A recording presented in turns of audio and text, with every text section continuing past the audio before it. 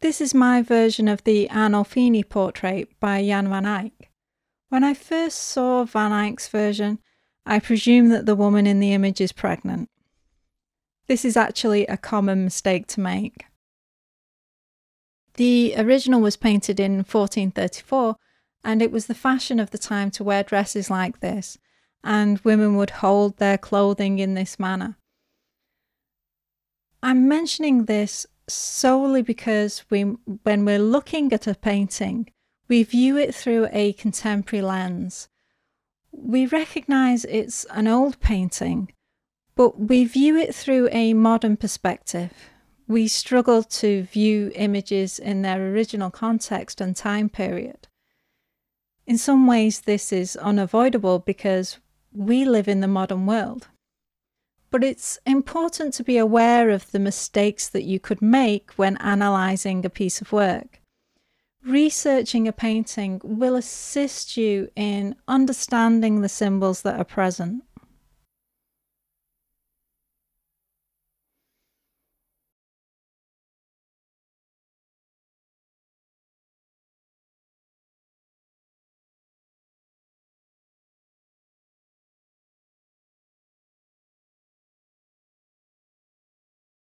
This is a picture of a marriage, and you would expect the couple to be the main focus. Yet neither of them is placed on the central line. If we look at the central line, there are some key areas of interest. Sometimes we might presume something is unimportant because we don't know the symbols that are present in the image. I love Van Eyck's version. It is full of symbols and mysteries that aren't immediately understood by just doing an analysis of the composition. Every time period has its own visual language. These are a series of images and symbols that we understand because we have a shared culture. There is a symbol in this painting that is still part of our visual language. We would understand that the dog is a symbol of faithfulness. This dog is placed on the central line, but it isn't the most important aspect of the painting. When you look at this painting from a distance, it is the chandelier and the mirror that holds the composition of the painting together. The chandelier creates a point of visual interest, and it is such a show of Van Eyck's skill and ability that it encourages you to look at the artwork more closely.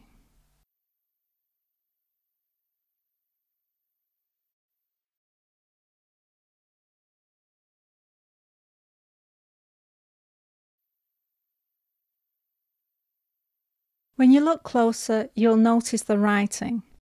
When translated into English, it says, Van Eyck was here 1434. He has placed his signature on the central line.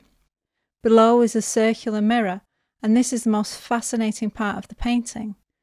Within that mirror is the reflection of the couple and also two other people.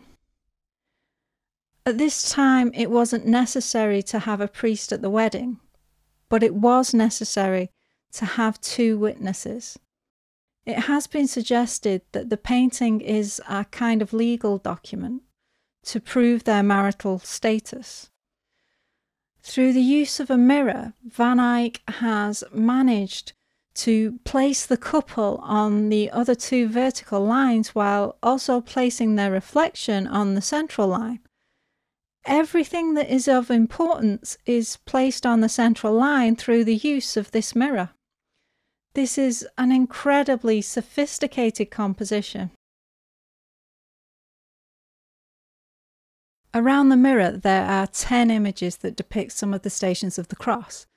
These images tell the story of Christ on the day of the crucifixion. When I place the diamond guide above this image, you'll notice that the main point of convergence occurs just above the mirror. The image closest to this point is a depiction of Christ on the cross. This painting is a Christian marriage, so it's easy to see why this would be a significant part of the image. Obviously Van Eyck didn't use the diamond guide, but this is one of the compositions that I considered when I created it. I've looked at many different artworks over the years, and the diamond guide originated from those observations. It is a useful tool for analysing artwork and creating artwork. I'm going to fold a piece of paper in order to find the diamond guide. I want to do this to give you a visual demonstration. It will be a new way to help you remember how to draw the guide. If I fold it in half, it creates the central line of the diamond guide.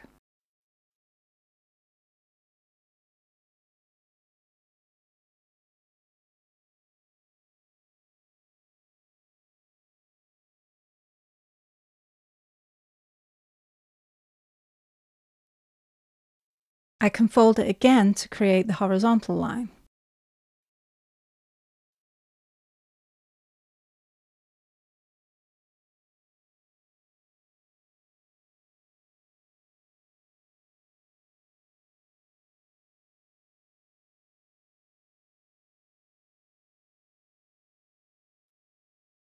I can now fold each side to create the other vertical lines.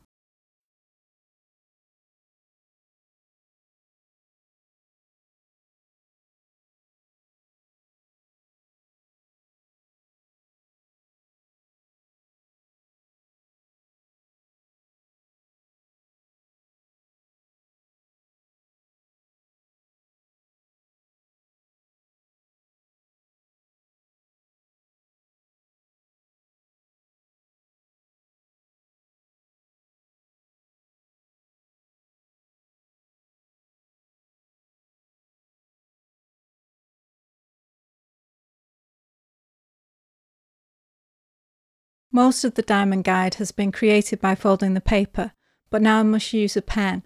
I'm going to draw over the creases so you can see the guide more clearly.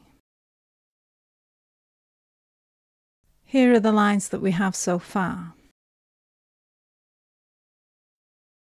I can place a cross in the top box of the sheet of paper.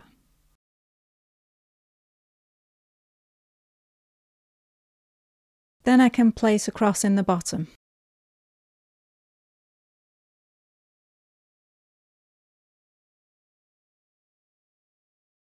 I can then draw a line from the centre of the top cross to the top right edge of the piece of paper.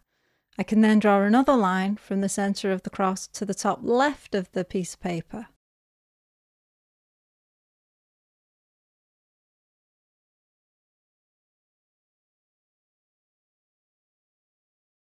Then I draw a line from the centre of the bottom cross to the bottom right edge of the paper, and then I draw a line from the centre of the bottom cross to the bottom left edge of the paper. That completes our diamond guide.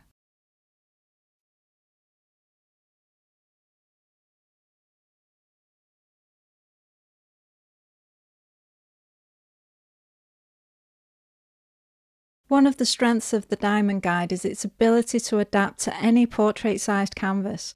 The paper or canvas doesn't need to have specific dimensions. If it's in portrait format, the diamond guide will adapt to its shape.